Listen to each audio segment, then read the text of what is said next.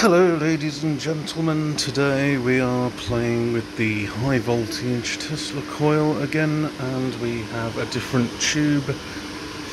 Decided to play with a smaller one instead of the ceramic, just because it produces less heat. We have 6 capacitors in the input, doubler, choke, that goes to the anode, that then goes through a capacitor into the Hartley oscillator. There is a grid feedback resistor, and basically goes into the tube. Filament, I'm using a variac controlled transformer, that's just a ZVS that I'm playing with. And this goes straight into the filament there, directly heated, so the cathode is also grounded through these copper wires. Anyway, let's see some spark, shall we? Variac control. I've also got a power meter. It's a little bit on the big side, but it at least lets me know how many volts I'm supplying the primary of 2 power transformers, which are connected with the 650 volt windings in series on the output. So now we've made the neon illuminate, and we're pulling approximately 2 amps, or about 160 watts I believe. Let's go up a bit more, 120, pulling 3 amps from the wall. Alright, now the lamp is glowing considerably brighter.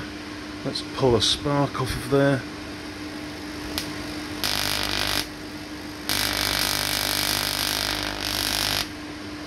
Okay.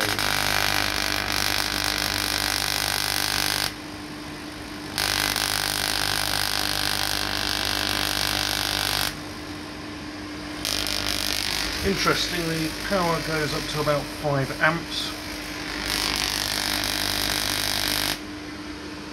Okay. Tube's getting a little bit warm, so I'm going to turn that down slightly. We are asking it, of course, to dissipate about in excess of 300 watts. So let's let that cool down. We've got a nice industrial blower. Okay, let's check the power factor. Power factor. It's about 0.7, and I can actually possibly improve that with some capacitors on the input. Yeah, but quite high power level. That seems to remain constant. What are we actually doing? Yeah, 92 volts. Well, about, let's set it to 100 volts. That's 300 watts. Tube is at this time.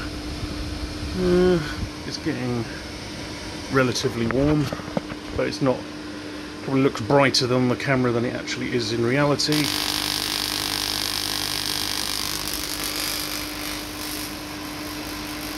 .400 watts.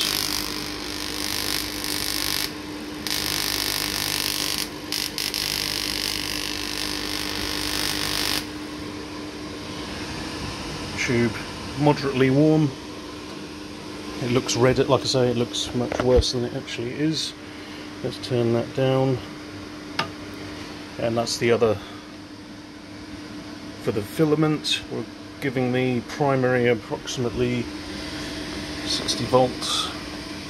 That can do massive amounts of current, but we don't need that at this time. Thank you for watching.